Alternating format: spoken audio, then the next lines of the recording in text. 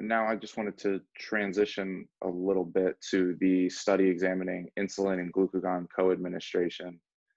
This is something that a lot of people are probably unfamiliar with, and it's a territory that a lot of people are skeptical about.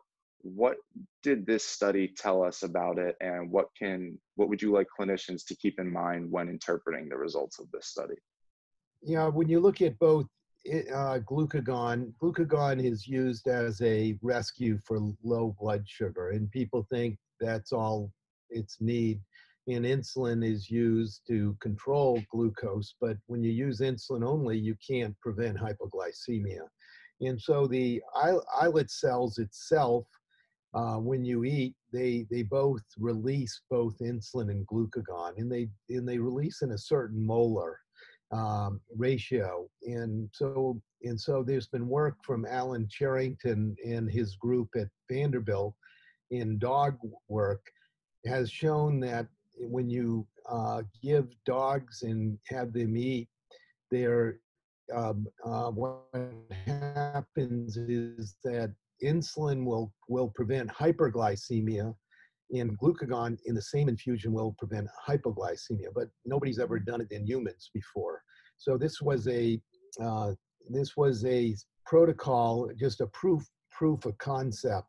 Can we infuse both insulin and glucagon in the same infusion with a meal? And so in this case, we're 3/4 of the way through. We have 11 patients finished. We have another 4 to 6 we're going to do.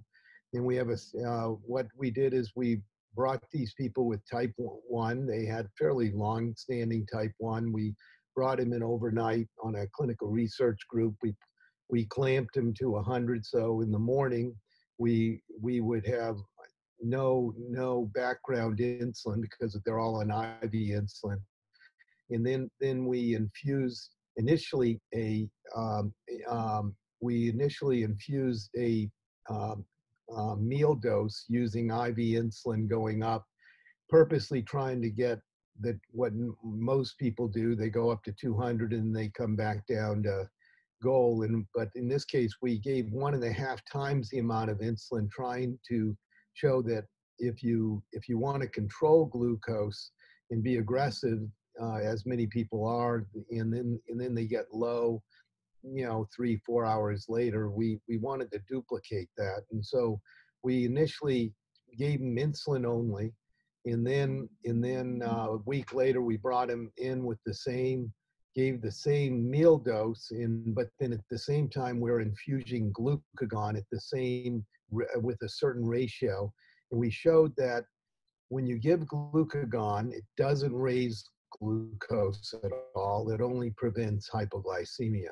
And where insulin is able to prevent the hyperglycemia, and glucagon was able to totally prevent hypoglycemia.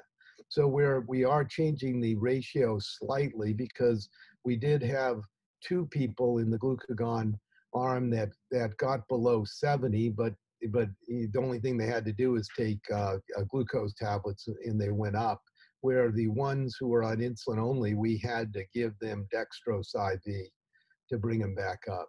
So this is a proof of concept in that this is very, very important study, because nobody's ever done this before, in that you can potentially give somebody insulin and glucagon in the same infusion with a certain ratio, and that you can totally prevent hyperglycemia and hypoglycemia. And this might be a big game changer, because now we have ability to have liquid glucagon that is out there, which we haven't had. And so obviously this is a major step forward for future management of type 1 diabetes.